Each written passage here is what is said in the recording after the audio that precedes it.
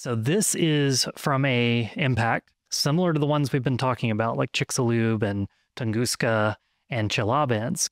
And this one happens to be from the North African desert in present-day Libya. And what happened was one of these impacts happened, one of these massive explosions happened over the Libyan desert. And it was so energetic and it was so hot that it actually fused the desert sand into glass. And we today call this Libyan desert glass.